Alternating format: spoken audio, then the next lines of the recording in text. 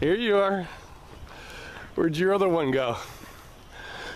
Crows. Always the crows. Always the crows on my walks. They're always in front of me, behind me, flying all over. This place is crow heaven. If you were a mountain man trapper, that was a bad thing. The crow in the area were being watched.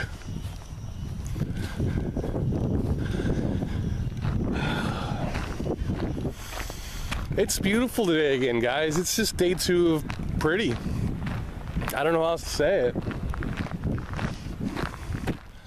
I hear about everybody having these crazy storms and people getting hurt, almost dying. Some died. Monsoons, hurricanes. I just haven't seen it. Not here.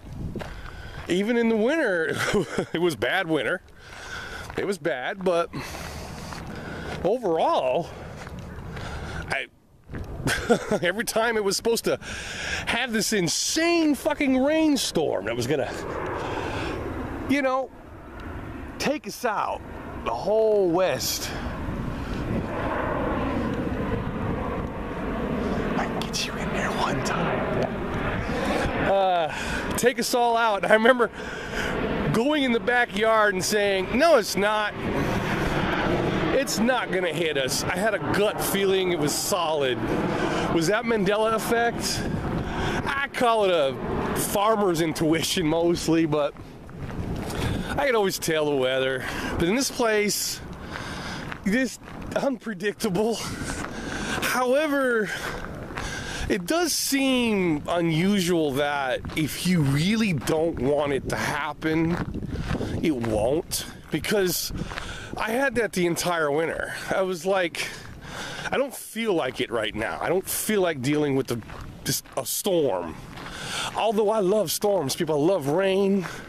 Coming from desert country, we had to barter for fucking water in the Central Valley, California.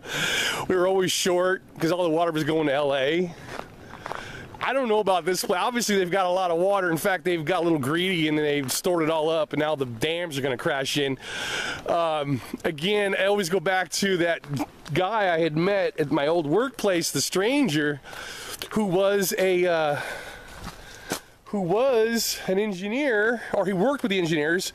He was a masonry guy. He did all the structural stuff, and he would argue with them all the time. And he says when he woke up here,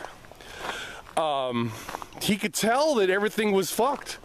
He says it's all going to blow. All the dams. He says the dams were going to go in California. He told me this months ago, guys, and I made a video on it about the actual first physical person that I had met with the Mandela effect. The person actually knew all of it. In fact, he was telling me. I didn't have to tell him nothing. I didn't even do a comparison. He was just telling me. And I knew 100% everything he was saying was correct. I was just really fascinated. It was the first person I've ever met with the effect, and we shook hands, man, and it was like, I almost couldn't stop talking to him. It was great, man. Of course. So yeah, I thought it was phenomenal, and I just want to share that. Right? It turns on, turns this shit on right when I start filming. Here we go with the plane. Man. Yeah, I get used to it, but it don't mean I like it. So I think overall we've had a fantastic chat last night. I didn't wake up whitewashed, which was good, because normally I wake up late noon whitewashed. I woke up, I had pretty solid memories. I guess we laughed it up pretty good, so my brain kept it. Keep watching me. My brain kept it, which is good. I like that. I've been feeling good for 2 days. Unusually good. Yeah, my muscles were sore this morning again. Somebody suggested that I might be low on magnesium, some other things, and potassium, but I make my fruit shakes. I probably have more of a nutritious diet than most people. I'm not missing any of my vitamins because I make the fruit shakes with different varieties, especially banana, binary right there.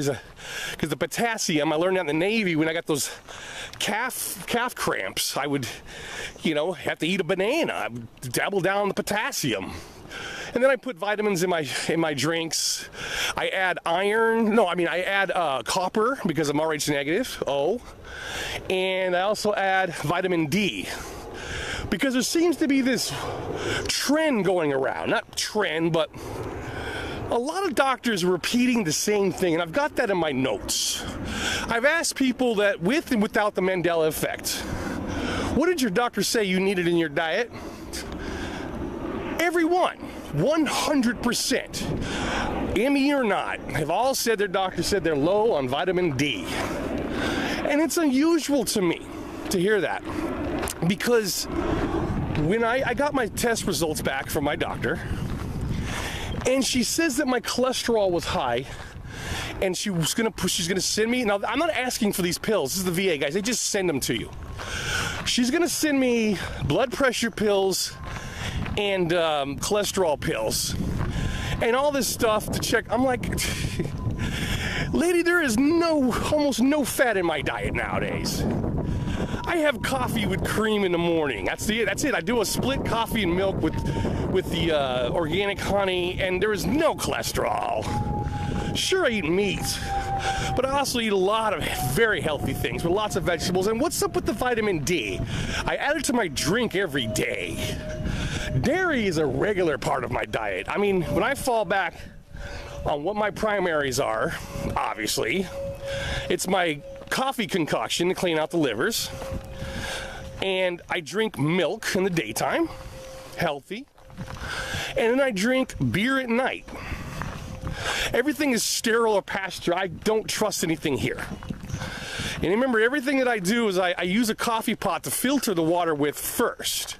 Then I pour it through the filter itself. So it's like double. And then I use that same water to make coffee, so it's going through a filter again. So it eventually goes through multiple filters by the time it gets into my stomach. So it's not 100%, but it's pretty damn clean compared to what it is. So a lot of these things I'm hearing from her, I'm like, why? There's nothing wrong with me, lady. You said it yourself. I looked younger. She was shocked that I was in my 30s again. From going up to 50, now I look like I'm in my 30s. And so only thing she sends me the same zombie letter and wanting to put me right back on the same medications. I'm laughing because I know it's incorrect. It's a misdiagnosis, and I could tell it's almost like she's reading a script that I have to have it.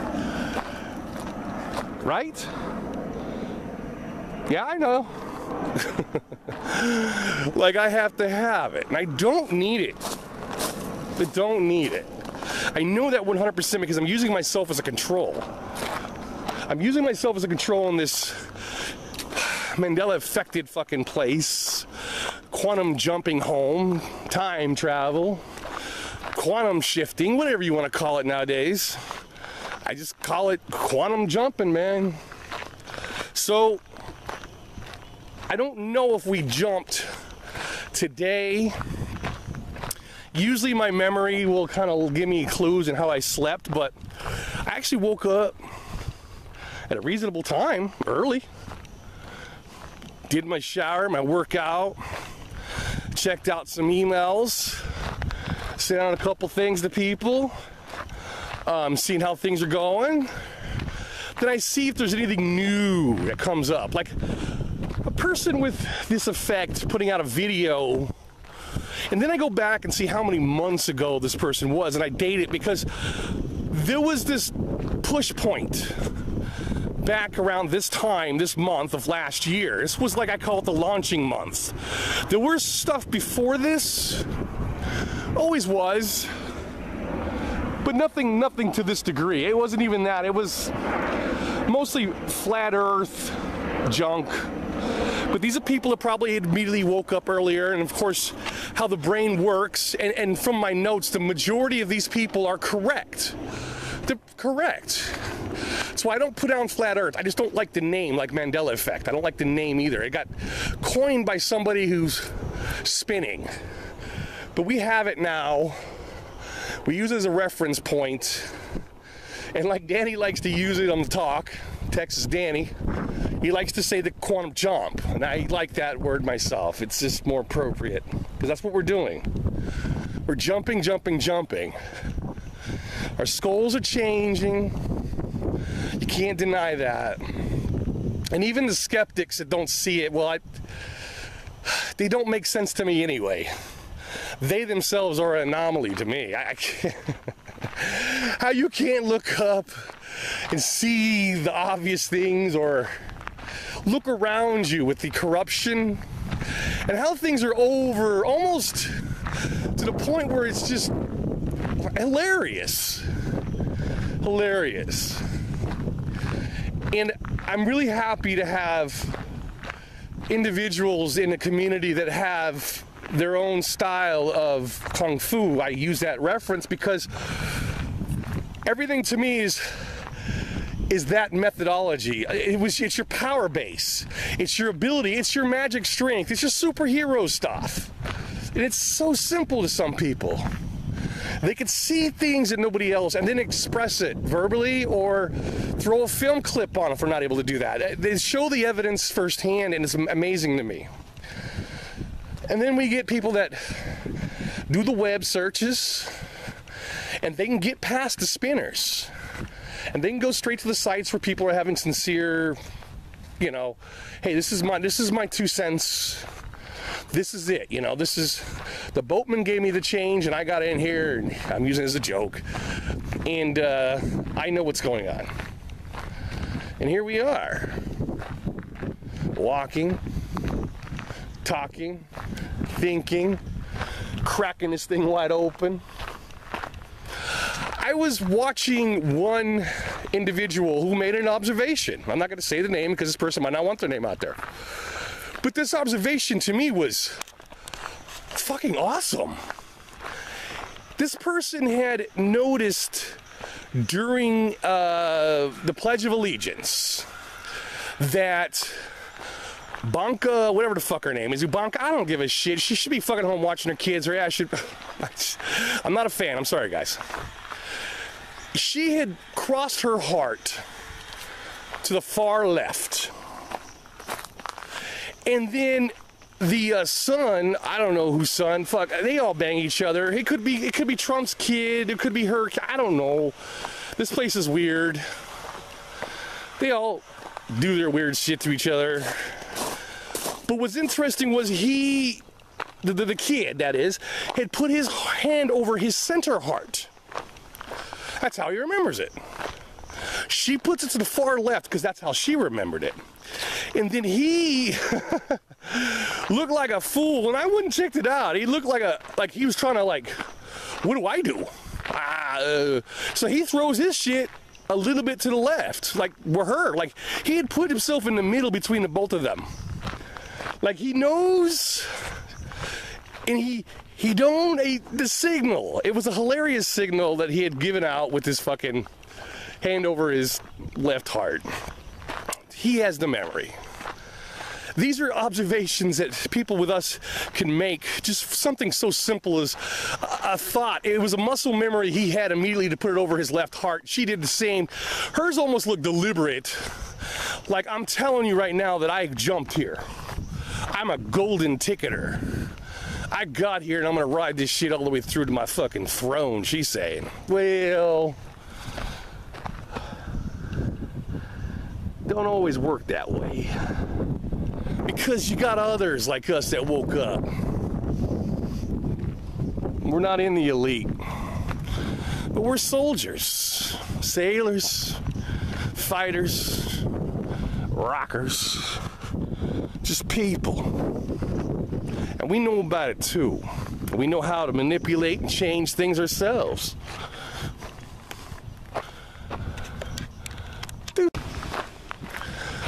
Sorry guys, I had to shut off the camera for a second. Take myself another path over here. I'll explain it why here in a second. I had a little talk with somebody. And if you watched my video the other day, you probably know who that I talked to. I'll explain that in just a minute. Some things don't fly in my book, don't fly in my world. I don't care where I am.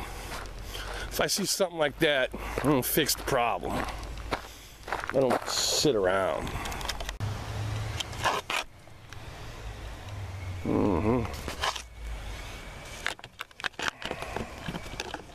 Give it a shot.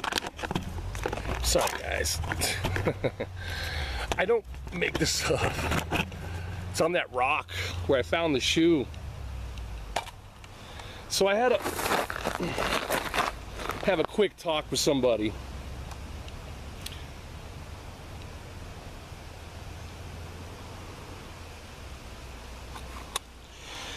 It was the pasture. So we were walk talking, and I saw him show up. I'm sorry. I saw him show up, and he's doing his thing with his basketball. He even brings a fucking like radio, a jukebox, plays music. And you know, like I said, I'm not gonna accuse anybody of something bad. I'm not doing that. But I want to make sure he knew that I'm in the area. If there was ever any problems that I hear about, this fucking pagan's gonna have to, I don't know, have a talk. Now, I got nothing against his book. I got nothing against his man of faith, man. I got no problem with that. But you go using that shit for evil.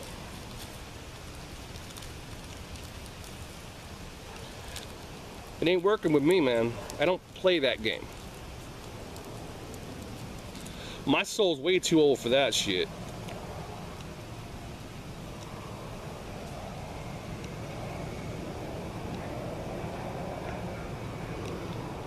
So we had a quick talk, guys. I had to take a different path. I kind of told him I walk here all the time, man. Just letting you know. You've been watching me, and you know that I've been walking this path every day. And you know that I can see what's going on, just in case you're wondering. I'm not stupid. I want to know what his intentions were. Are you really teaching them kids? What are you teaching them kids, man? Teaching them the Word of God? What are you teaching them, man? Says he's showing them how to play basketball. So it looks like to me, them kids look like they already know how to play basketball. They've been doing it, man. They've been doing it for a long time. You're an old man huffing and puffing. What do you really want, man? Are you teaching them the Word of God? What are you teaching, man?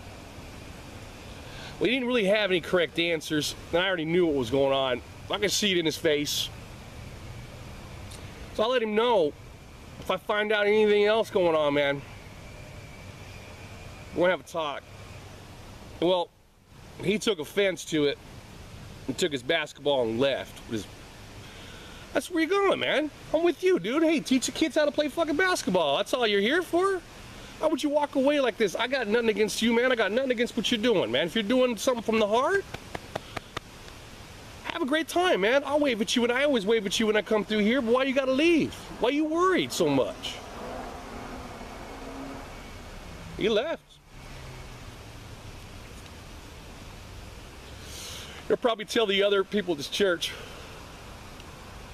or maybe not, because maybe maybe they'll kind of figure some shit out, but it ain't happening on my watch.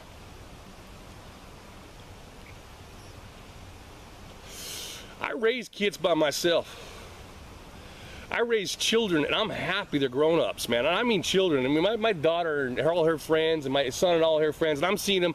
They're doing their online media stuff, and they're doing good. Some of them are getting their military training. pretty much all my son's friends, I drove them down to the recruiter's office. They're all doing their duty. They're all serving. My daughter's going to be going to college. She'll be doing her thing. She's still rocking her shit. So I raised children. And I did it under celibacy. That way them kids have 100%. And so when I see a fucking predator, piece of shit, go sniffing around fucking children's playgrounds and shit, I know it. I can feel it. I know where they're looking. I know what they're doing. I got no problem approaching them and saying, hi, how you doing, man? What's going on? Which one's yours? Oh, none of them are yours. You just watching them? It's unusual. You enjoying the park? Where you going? Where you going? You gotta take care of our children, man. We gotta take care of our kids. They're our future. And a lot of them have the Mandela effect. They just don't know it because they don't remember all the old changes. They could be shifting too and not know about what we know because we just know it. Some of them do. Some of them are aware of it. Young teenagers, they send me fucking, some of them send me,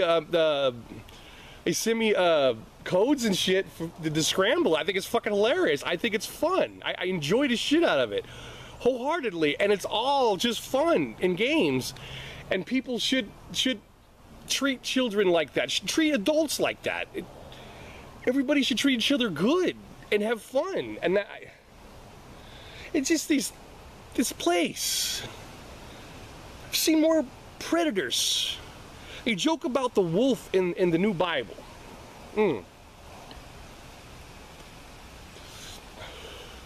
And that's kind of what I'm seeing with these predators, especially hanging around areas. There's a lot of slime balls, man.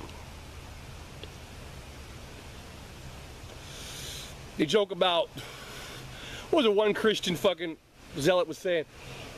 The wolf, and this is an Indian community, the wolf had to have killed that lamb to wear that skin to hide out. Slamming the book here. And then there's the people here slamming the Christians about the lion and all the old stories that I was raised with, a lot of you were raised with. But again, I wasn't raised with it. I heard it from my grandfather. I like the pagan stuff. My dad, we always celebrated Odin and then the old gods, the Norse gods.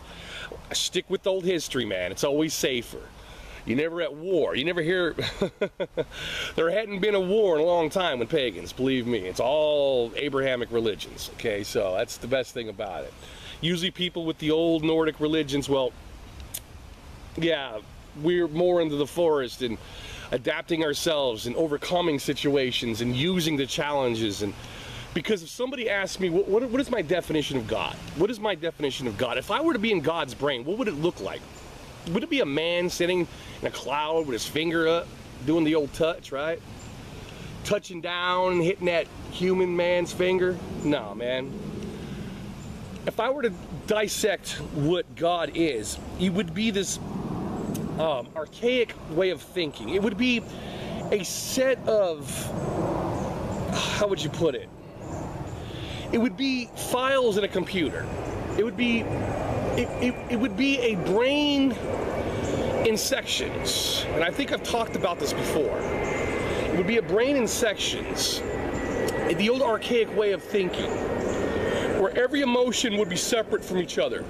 It would be like a living computer with random sets of reactions to emotions in a certain emotional field.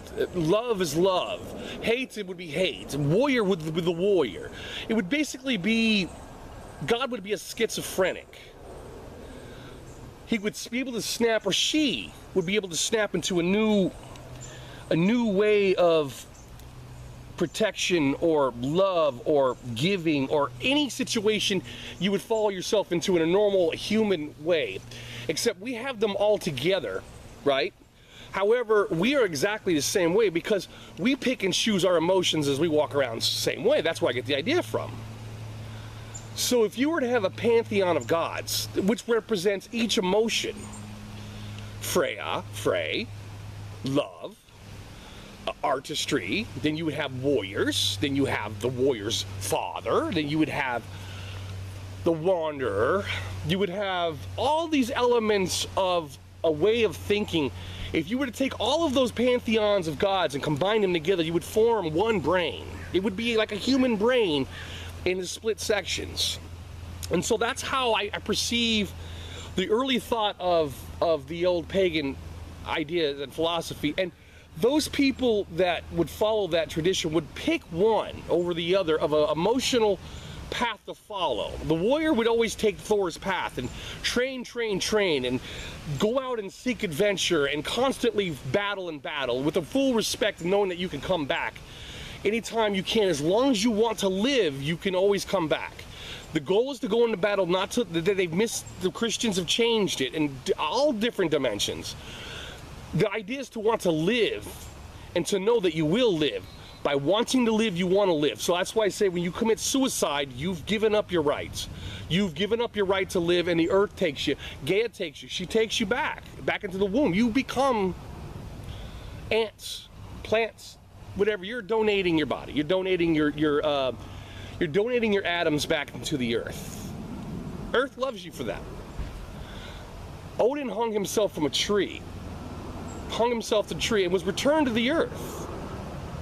And that's where he had found a lot of his enlightenment, and that he had come back. And he walked the earth with that new knowledge. He'd come back from the beginning. He'd started from scratch. He wanted to start from scratch. If you want to go all the way back to the beginning, you know, to gain knowledge. And then as you move forward, like I said, he had children, and then he didn't have to do that anymore. And then, through his children's eyes, he was able to see and feel those emotions and teach at the same time, to become a great teacher. And he became a wanderer, and he wore his hat to cover his face. And he would come in different faces at night, and he would have children all over the place. And these children would wake up, and they would have these abilities. He would have his knowledge, or a concept of what he had. He seeded them.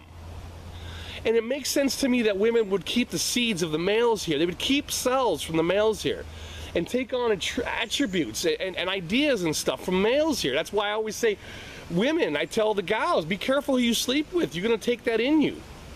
If you have that weak person in you that has no faith, that has nothing to do with anything, nothing, no ties to the earth, a zombie, the dead. You've had sex with the dead. Well, you're going to receive death.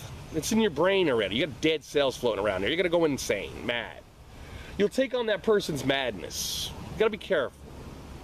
And that's just how I see it here, in this new magical place.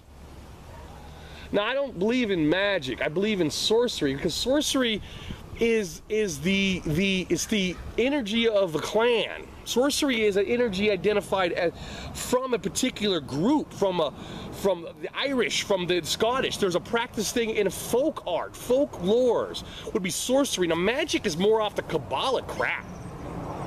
Kabbalah, back to the Abrahamic stuff. It's just, it's the systems of rules and checks and balances. It's spells and blah blah. And then sorcery comes from the roots, comes from pagans. It's a true source of energy.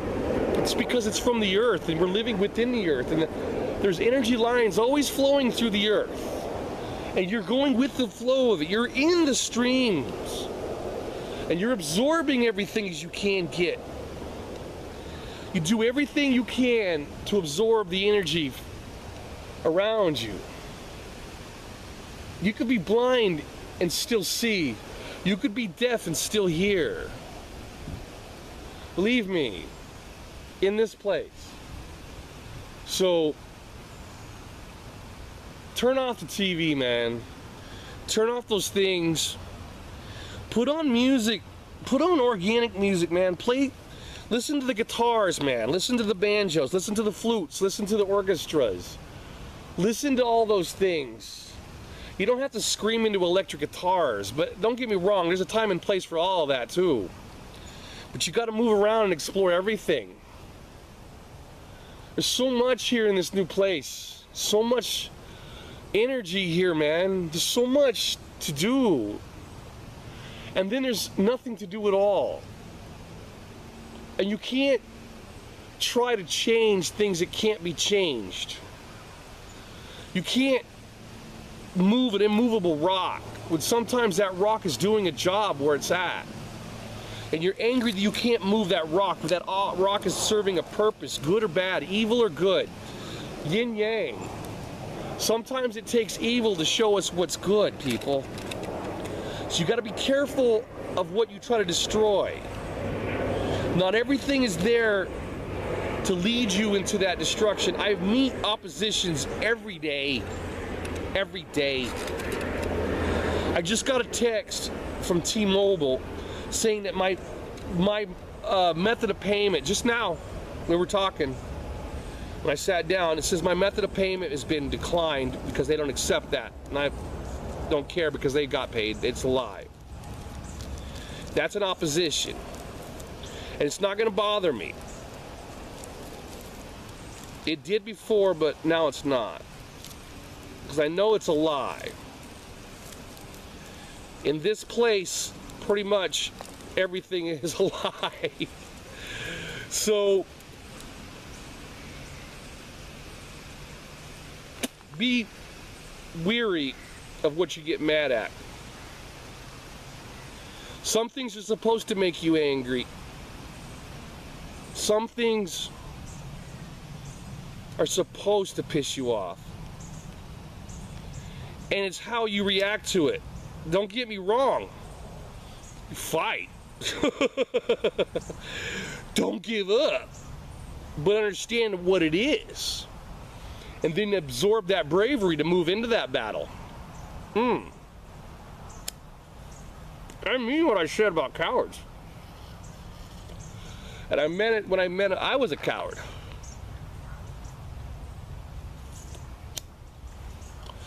So, I think this is long enough. I'm sure Home Slice won't be over there when I go back. Finish my walk.